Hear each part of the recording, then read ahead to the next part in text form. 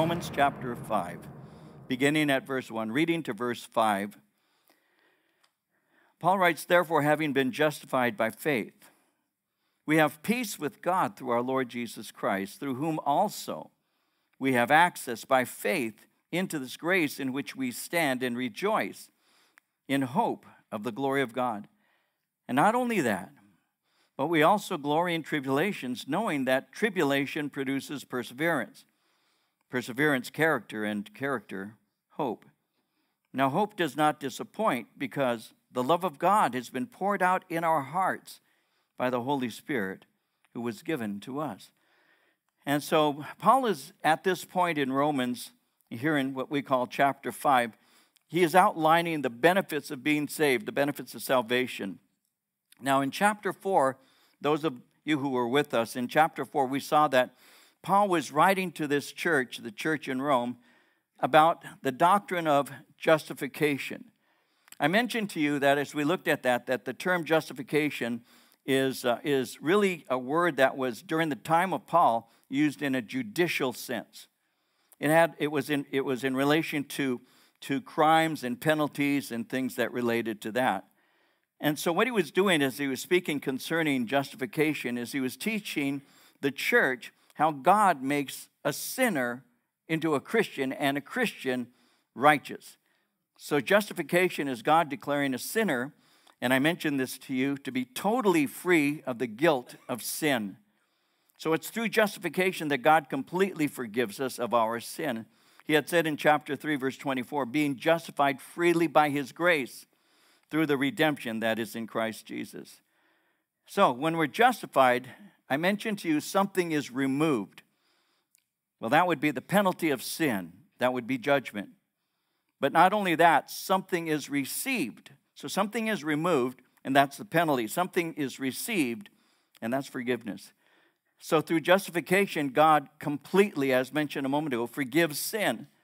The Old Testament book of Isaiah 43:25, he said it like this. God said, "I, even I, am he who blots out your transgressions for my own sake, and remembers your sins no more." Isaiah 55, verse 7, "Let the wicked forsake their ways, and the unrighteous their thoughts. Let them turn to the Lord, and he will have mercy on them, and to our God, for he will freely pardon." And so Paul has been speaking about that, and now he's going to give us insight into the life we now have in Jesus Christ. And so he begins in verse 1, and he says, "Having been justified by faith, we have peace with God through our Lord Jesus Christ." The immediate result of being justified is reconciliation with God. I've shared this with you. I'll share some more in a moment. But we, at one time, were in opposition. We were his enemies. But we have been reconciled. These two warring parties have now come to peace with one another. So we were at one time at war with God, and God was angry at us.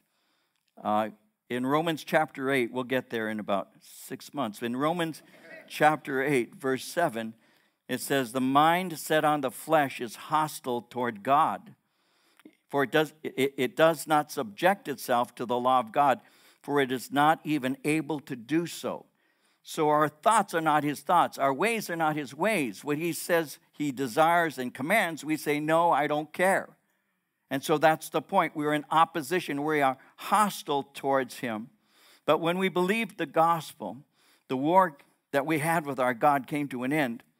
And his message is that which gives us the terms of peace. It's called the gospel, and it calls for unconditional surrender.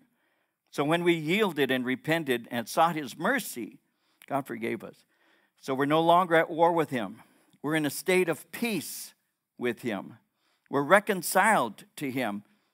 In Acts 10:36, it reads, "You know the message God sent to the people of Israel, announcing the good news of peace through Jesus Christ, who is Lord of all."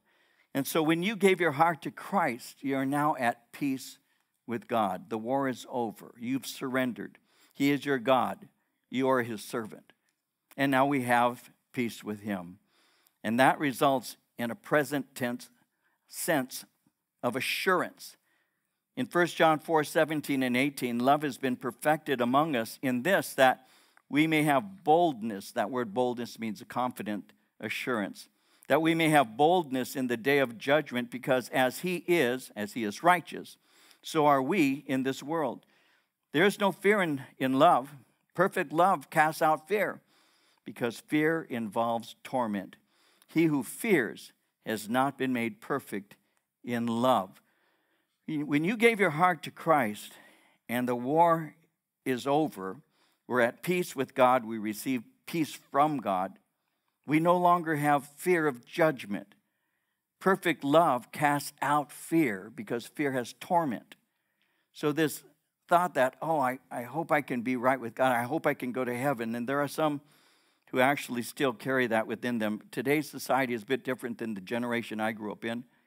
The generation I grew up in, when I said to somebody when I first got saved, I'm going to go to heaven, the immediate response that they gave was, you're not that good.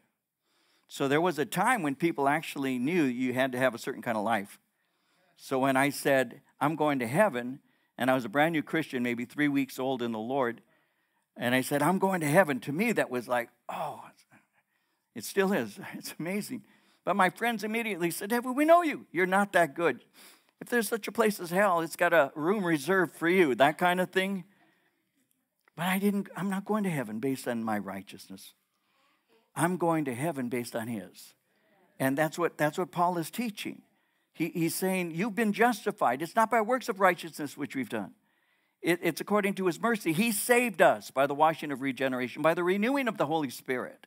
It's a work that God did. And see, that's the point that's being made here. And so when John was speaking about it, he said that we can have confident assurance in the day of judgment. When you stand before the Lord, in other words, you can know that he's going to welcome you in because you've gotten right with him. He's righteous, and he's making us righteous here. And so there's no fear in love, because fear is the opposite of love. I've said this recently, but I used to say, what's the opposite of love? And people would say hate. No, the opposite of love is fear, because perfect love casts out fear, because fear has torment. That's what causes people to have such anxiety, because every day they grow older, they're one more step closer to death. I know that's a bummer to hear on this beautiful Wednesday night. But it's true. The longer you live, the closer you are to die. We know that. From the moment we were conceived, we began to die. We just weren't aware of it yet. And as you grow older, you become more and more aware of it. Every time you get up in the morning and you kind of try and you're dying, and that's a fact. So our bodies tell us that, even if our mind resists the idea. So that's the peace that every person longs for, and it only comes from surrender. I believe it was Spurgeon who said, if any man is not sure that he is in Christ, he ought not to be easy one moment until he's sure. Dear friend, without the fullest confidence as to your saved condition, you have no right to be at ease. And I pray you may never be so. This is a matter too important to be left undecided. I hope that you never take your ease and think everything's smooth, because the fact is it's not. You're moving one step closer to judgment, and until you commit your heart to Christ, you'll never have peace. You'll only be seeking for it, but you'll never obtain it until it's received by faith through Christ. And so he's speaking concerning this in verse 1. We have peace with God through our Lord Jesus Christ. Verse 2, through whom also we have access by faith into this grace in which we stand and rejoice in hope of the glory of God. And so we now have access by faith. That word access is acceptance. We have acceptance by faith through Jesus Christ. I am the way, the truth, and the life. No man comes to the Father but by me. And so we have access by faith to a relationship with God and entrance into heaven. You see, before Christ, people could not have direct access to God because their sin made a separation. But when Jesus died, he tore the veil in the temple, and now access is ours. The sin that once separated us from God has been completely wiped away. That's why Hebrews 4:16 is so beautiful. Let us therefore come boldly unto the throne of grace. that we may obtain mercy and find grace to help in time of need. We can with confidence now come before the Lord. Why? Because he made it possible for us through Jesus. That's what Paul's talking about. Now notice in verse 2 how he says the result of standing in grace is rejoicing in hope. The word rejoicing, exulting, it speaks of a jubilance, a great excitement. We're excited because we know God. We're excited because we have a relationship with the God of the universe. And I still remember, again, the early days. I don't know that this has ever really left me. But I do remember when I first was saved. I do remember the joy of salvation. I do remember that after praying with the evangelist, a man by the name of Arthur Blessed, how that it was like a weight rolled off my shoulders. I don't know another way to put it. It's like there was a burden that was now lifted, and my spirit was set free. There was a joy.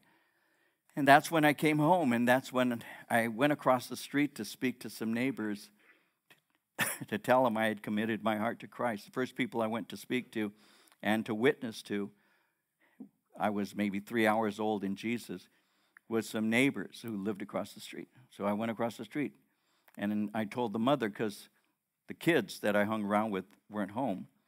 I was supposed to get high with them that day. They had received a kilo from Thailand. And I was going to be celebrating Christmas 2 days later, from Christmas. It's December 27th. And I went in and I told them. I said, I gave my heart to Jesus Christ today. And the mom knew I was a pothead. She knew that because her son was too. All her kids were. She may have been. But anyway, she...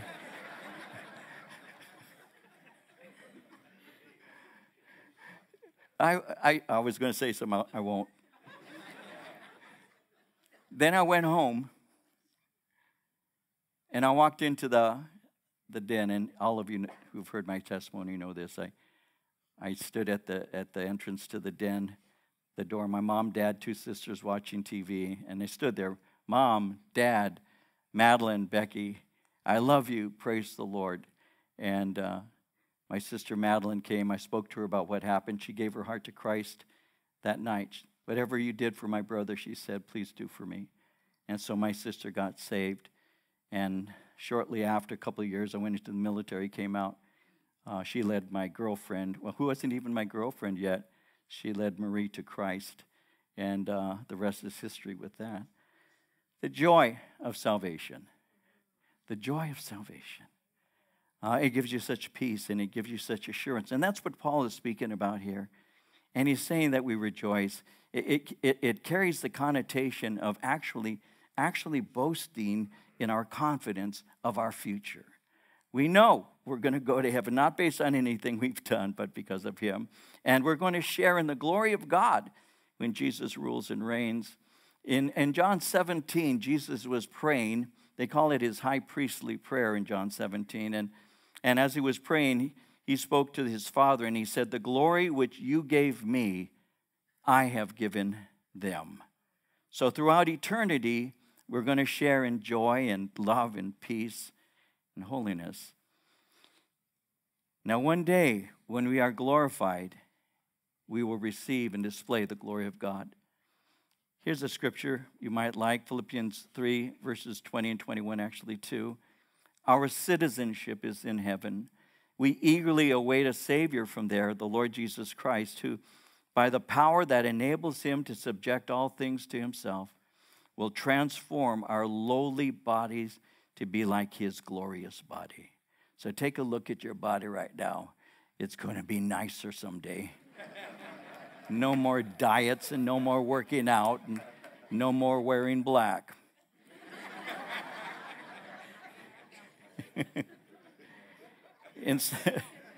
Right, John? In 2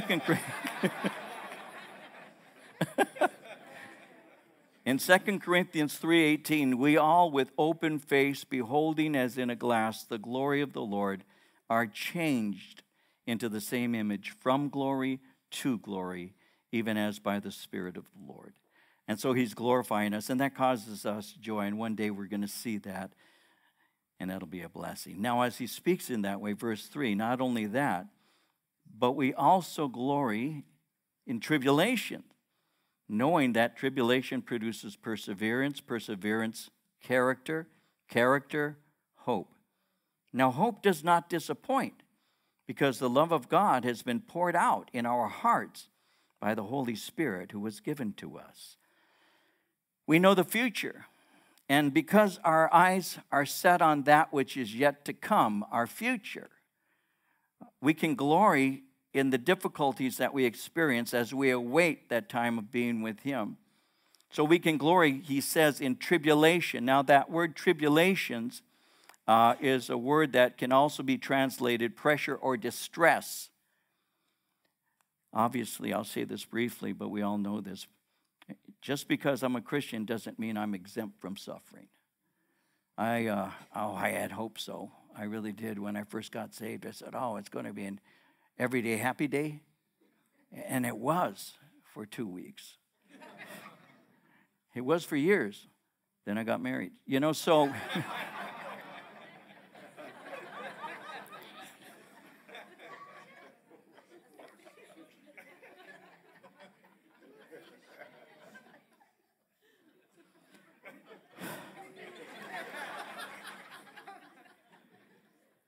So believers,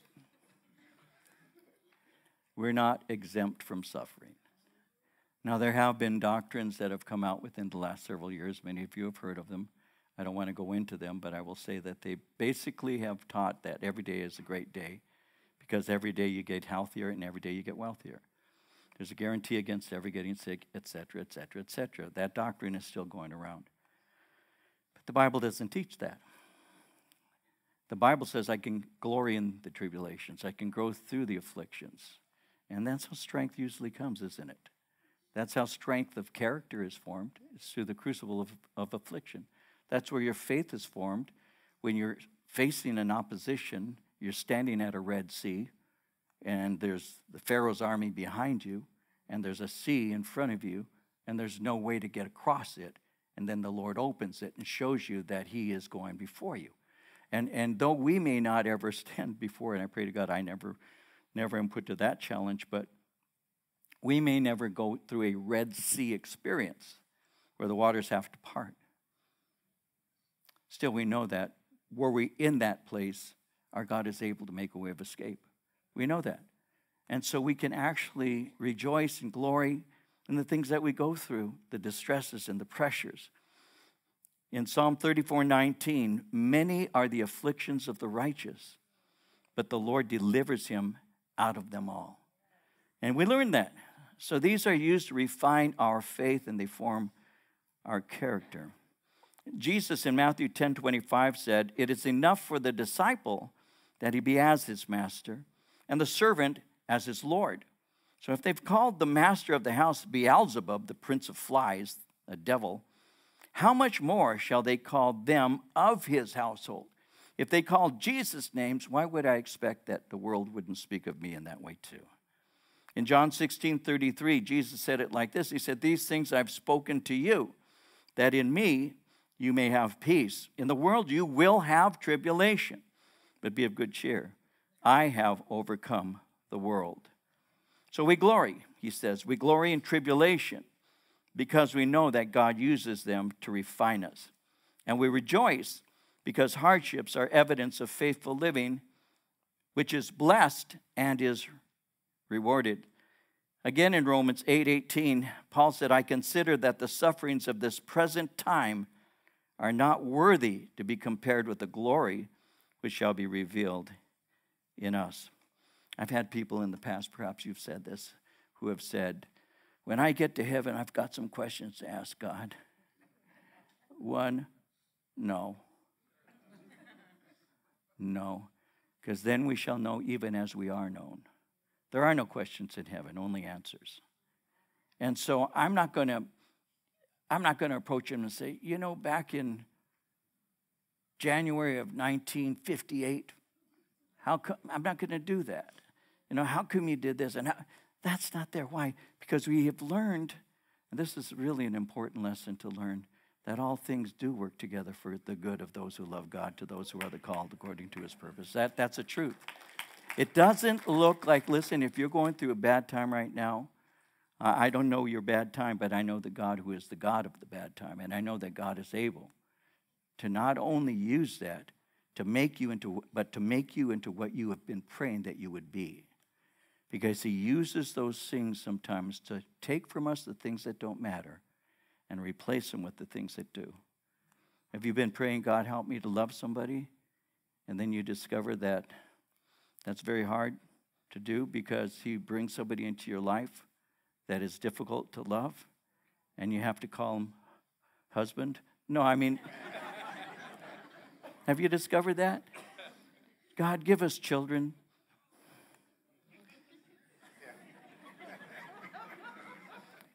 Come quickly, Lord Jesus. But have you discovered that the things you go through are the stepping stones to the place you want to be? Have you discovered that? Because it's true. I don't know how he's going to do it, but I've asked him to do something in my life. But sometimes he'll do it in a way that I didn't expect. I thought it would be a safer or easier journey, and it turns out it wasn't. But the end is greatly satisfying. And so he'll bring us through those things. And so we develop a contented heart, a resigned, because we know God is in control, even a joyful heart. And so perseverance, tribulation produces this. And secondly, perseverance forges character. Now, character, when it uses the word character, that speaks of a character that has been tested or proven. It speaks of a character that has been revealed under fire, like a Joseph in the Old Testament, who was the servant of a man named Potiphar. And the scripture speaks of him being a very handsome man. And Potiphar's wife made overtures to seduce him. Come lie with me, she said to him. And he said, how shall I sin against my master? I can't do such a thing. And we know the story of how he ran out of the room and she grabbed hold of his garment he was wearing, and it came off in her hand, and she accused him of rape, and he was put into prison for many years, unjustly. He didn't attempt to do that. She lied, and he was put away. And yet the end of that was that he became second in command in the greatest nation at that time on the face of the earth, Egypt. So what didn't appear to be something that would turn out to be good actually taught him great lessons. It actually forged his character. In 1 Peter 1:7, it says, the trial of your faith being much more precious than of gold that perishes, though it be tried with fire, might be found into praise and honor and glory at the appearing of Jesus Christ. So he's refining us and producing character in us, a proven character. Character leads to hope in God. So over time, as you're going through these things, you discover that God is faithful. And you discover that he keeps his promises. Psalm 91:15 says, he will call on me and I will answer him. I will be with him in trouble. I will deliver him and honor him. And so you go through things. God makes a way of escape. God purges you of certain things because the fire of a trial has a tendency of purging things from you that are unacceptable. You come out refined like gold. The image of God is stamped upon your character. And as a result of that, you have a hope that is deeper, knowing that God is able to do those things, to not only to deliver you, but to develop you. He goes on in verse 5 and he says, now hope does not disappoint, because the love of God has been poured out in our hearts by the Holy Spirit who was given to us. So hope doesn't disappoint. The word hope, again, it means to have a confident expectation or a trust. Hope is the result of grace, and hope actually increases over time. And he says hope does not disappoint. Hope does not disgrace. Hope will not make you ashamed. Somebody said a hope not based on the stability of God's promises leads to shame, because the hope was placed in that which could not produce. But when your hope is in God, and God doesn't disappoint, God is able to do abundantly above all we could ask or think. Now, When I was a young person in faith, perhaps when we have been young in our faith, I know I said this. I said, I want to know what I believe. I want to know what I believe. So as a young Christian, I started buying books. Not many, but I bought books here and there. And I started reading because I wanted to know doctrine. I wanted to know what is the essential Christian faith, what is doctrine.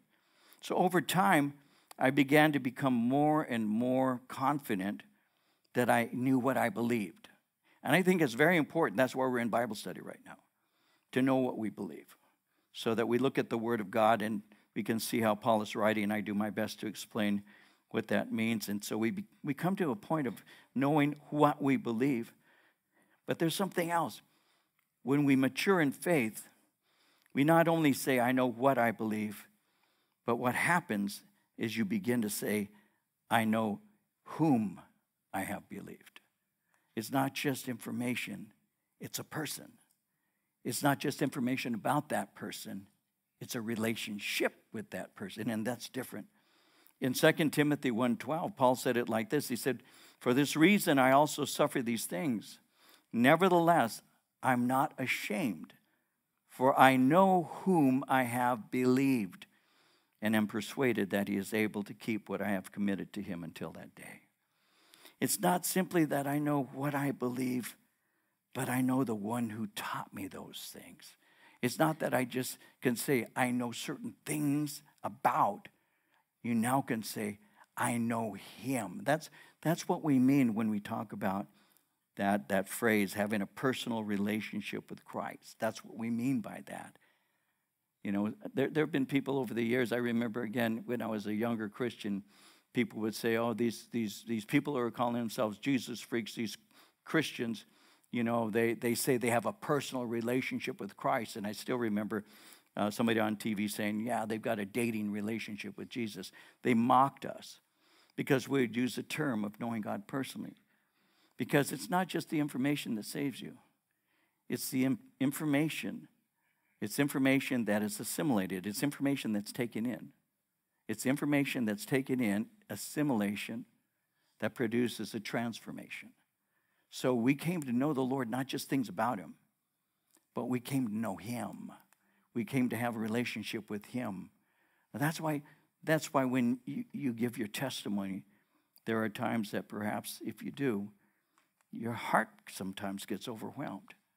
It's just like you start thinking. Nobody knows your testimony except you and God. We know that. There's the open testimony.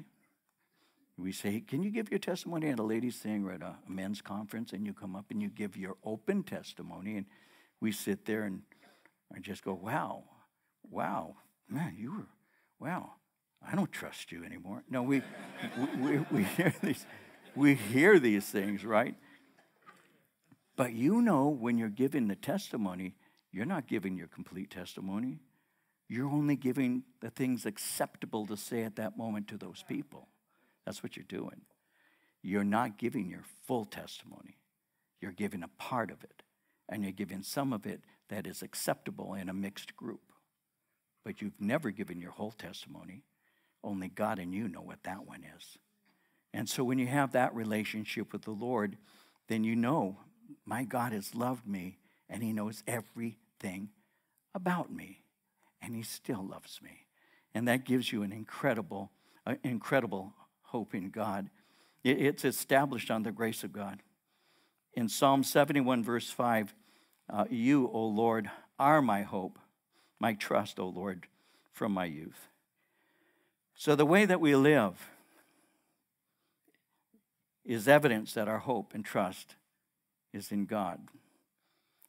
All of us have at one time said, oh, I believe in the Lord, and you lived as if he didn't exist. There are those that they refer to some in that way, who live that way. They call them practical atheists, meaning that though they may claim to have a knowledge of God, practically they live as if there is no God. And there are quite a number of people, especially here in the United States, any place where the gospel has gone out and many people have responded in one form or another. But the genuine believer is someone whose hope is resting in God because of relationship with him. And so, since our hope is in God, verse 5, it doesn't disappoint. It doesn't deceive us.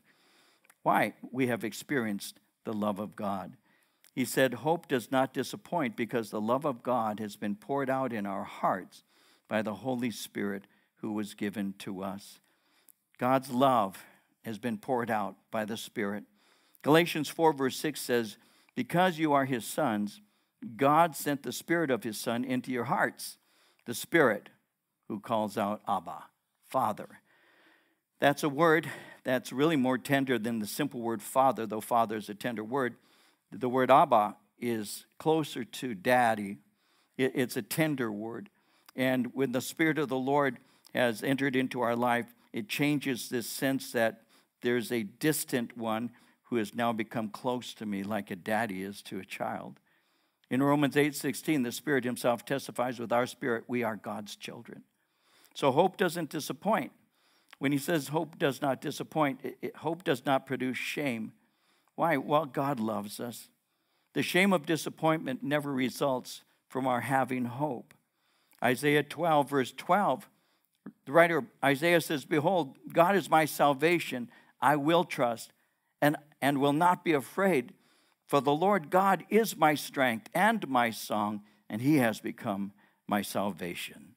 And so he wants to develop this with us further when he says in verse 6, for when we were still without strength, in due time Christ died for the ungodly. For scarcely for a righteous man will one die.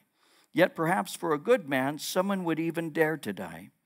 But God demonstrates his own love toward us in that while we were still sinners, Christ died for us.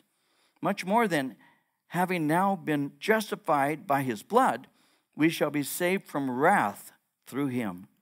For if when we were enemies, we were reconciled to God through the death of his Son, much more, having been reconciled, we shall be saved by his life. And not only that, but we also rejoice in God through our Lord Jesus Christ, through whom we have now received the reconciliation. So look at how he's putting this now in verse 6. We were still without strength, but in due time Christ died. We were without strength. That means we're powerless. We were powerless to save ourselves.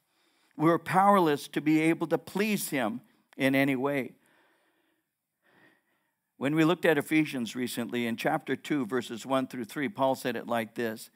He said, you he made alive who were dead in trespasses and sins, in which you once walked according to the course of this world, according to the prince of the power of the air, the spirit who now works in the sons of disobedience, among whom also we all once conducted ourselves in the lusts of our flesh, fulfilling the desires of the flesh and of the mind, and were by nature children of wrath, just as the others. And so we were without strength. There's not a single thing we could do to save ourselves. Nothing. We were locked into a room with no door, no window, no escape. We were incapable of saving ourselves. We need to understand that. Because sometimes we have residue within us.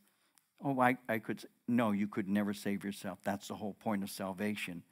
Is I was incapable of it. I was locked into sin. I walked in darkness. That was my nature. I needed salvation. But what did God do? Verse 6, he said, in due time, in the appointed time, he says, Christ died for the ungodly. Christ died for the wicked. In Galatians 4, verse 4, it says, when the set time had come, God sent his Son, born of a woman, born under the law. For scarcely, verse 7, for a righteous man will one die. Yet perhaps for a good man, someone would even dare to die.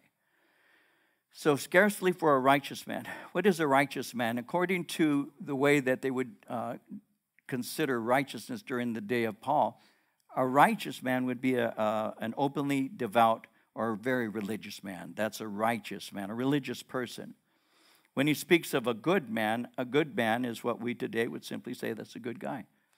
So for a righteous man or for a good man. Now, obviously, the world needs more of these. So perhaps you might die for them.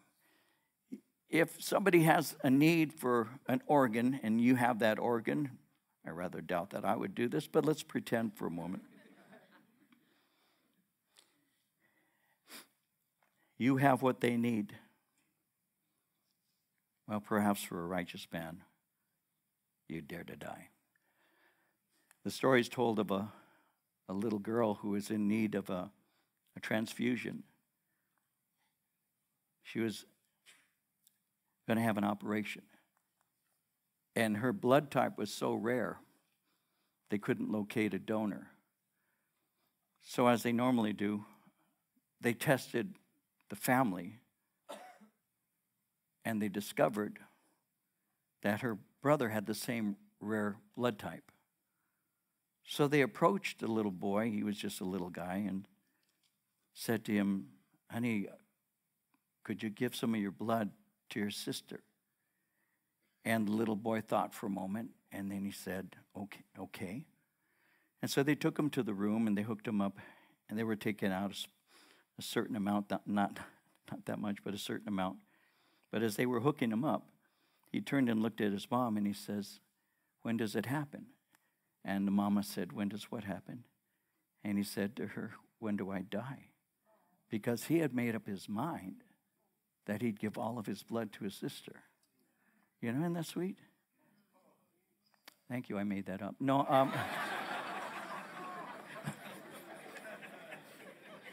I know. No, that's an old story. But the point is well made.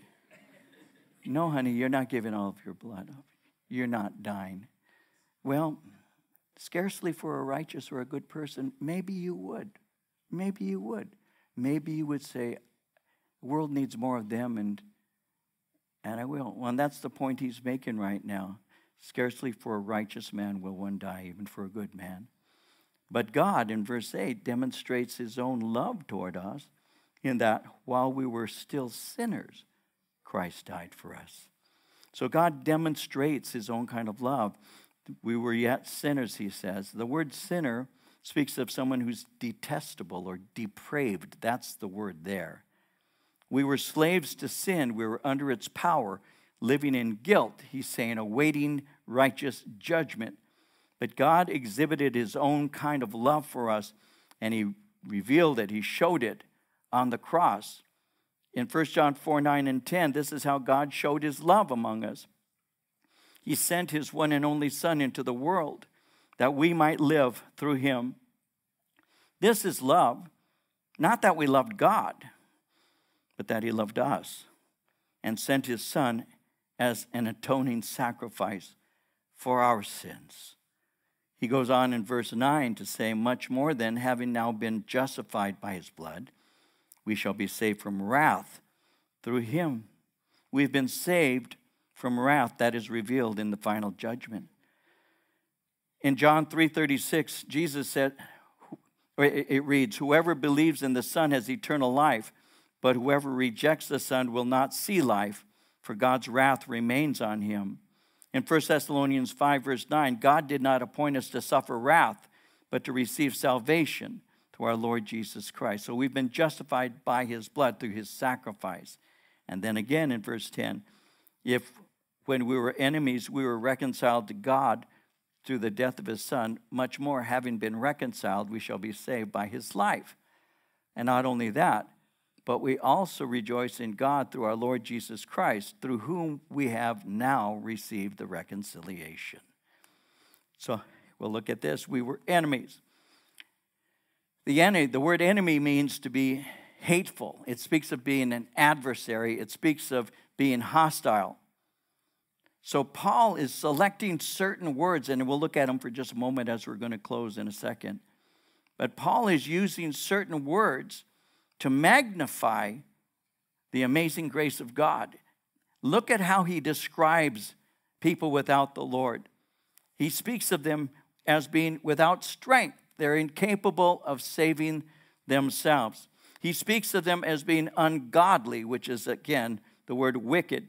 He speaks of them as being sinners, which are depraved. He speaks of them as being enemies, who are his adversaries. We are without strength. We are ungodly. We are sinners, and we are God's enemies.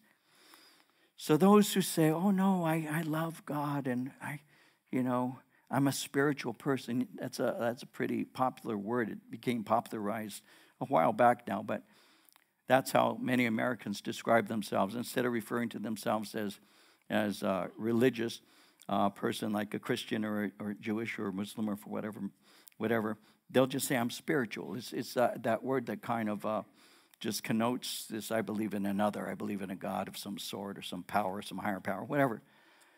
But the Bible says that, no, that we have all sinned and we have all fallen short of God's glory. That there's none righteous, he says, no, not one. That we have certain characteristics. This is what describes an unbeliever. We're unable to save ourselves. We're incapable of doing that. We are ungodly. We act as if God doesn't exist, and thus we live a wicked life. We are sinners. We're depraved. We do one thing, and then we get used to it, and the shock is over, and then we'll go even further. Think of that for a moment in a practical way, and I don't want you to go back there too deeply. But the first time you did something, it probably violated your conscience. You knew it was wrong, and it may have even caused a bit of pain in your heart for doing it. Whatever it may have been. You know you shouldn't have done it, but you did it. And then when you did it, you were shocked that you could. But the next time it was a little easier. And the next time it was even easier. And after a while, it just became you. It became your habit. So at one time, what shocked you, you became callous to later on. The first time you were exposed to it, it bothered you. But later on, it became your habit. That's what sin does. Sin does that. You know that, and I know that. You violate your conscience, it becomes a little bit scarred. And callousness takes place. And before you know it, you have no more shame. As a matter of fact, you'll collect some people just like you. And you'll have a group of people you hang around with. You all agree that this is okay. And it becomes the okay amongst you. And then anybody who says they don't agree, well, they're judging you. And so, what's the word they use today? So they cancel you. That's what happens. We see that. It may have happened to you. First time I smoked a cigarette, I smoked a Camel, and it tasted like one. Unfiltered. First time I took, I drank whiskey. Some of you have never had anything like that, bless God. But the first time I did, it took your breath away. But if you work at it for a while, it becomes your habit. It becomes your habit. It becomes who you are. And when you begin to play with sin, it becomes what you're known for. And before you know it, your friends will refer to you in that way because they know you as that. When I first got saved, my friend Bill said to me, I know you're saved. I said, how can you know I'm saved? Because it was like 3 weeks into it. How do you know I'm saved? Dave, you're saved. How do you know I'm saved, Bill? He says, you don't cuss anymore. Because I had a filthy, filthy mouth. I used to invent words string together just to shock people. That's the truth. I really did. I had a coach in high school who said that I was the filthiest mouthed kid he'd ever heard. And I lived up to it. And when he was around, I would string words together just to make that old man blush. I was 16 years old, 17. He was an old man. He had to be 40. So you live up to that, right? You live up to the reputation. You live up to what people are saying you are. And you want to shock them. It becomes you. And so what happens is you become callous. And conviction, you don't even sense shame anymore. That's what we were like. We were enemies of God. And God's word said, I love you. And you say, there's no God. God says, I can save you. From what? That was our attitude. That's why he takes the Holy Spirit to convict us of sin and righteousness and judgment. You see, those who argue that man is good by nature, well, God would differ with that. Men are powerless. Men are wicked. He says they're depraved and they're his enemies. And if God didn't send his son, we all would receive the judgment that we deserve. But he says we've been reconciled through the death of Jesus Christ. In John 12:32 and 33, Jesus said, "But I, when I'm lifted up from the earth, will draw all men to myself." And he said this to show the kind of death that he was going to die. So by his death, he ransomed us. He redeemed us. He purchased us by his blood. So Colossians 1:14 tells us, in Jesus we have redemption through his blood, the forgiveness of sins. So why rejoice in God through Jesus? Because through him we've been reconciled to God. And through him we have his peace. We are saved from his wrath by the gift of his Son. Somebody said this, and I love this. The cross is the only ladder high enough to touch the threshold of heaven. That's how we got saved. God so loved us, he gave us his Son. We who were at war with him have heard his terms of peace. We have unconditionally surrendered. We are righteous by him declaring us to be so, imputing to us that which belongs to him, which we don't deserve. And he's given us joy unspeakable and a hope. And even though we go through affliction, and we do, it produces in us the qualities and character traits, the fruit of God's work that we greatly desire. Why? Because as we go through the valley, we discover that we don't have to fear any evil. Why? Because he's with us. And we can turn around because there are other people who are also walking through that kind of valley. And we can say, he's with us. Follow me as I follow him. And we can walk together into the glory that God has prepared for us because of Jesus Christ. Our Father, we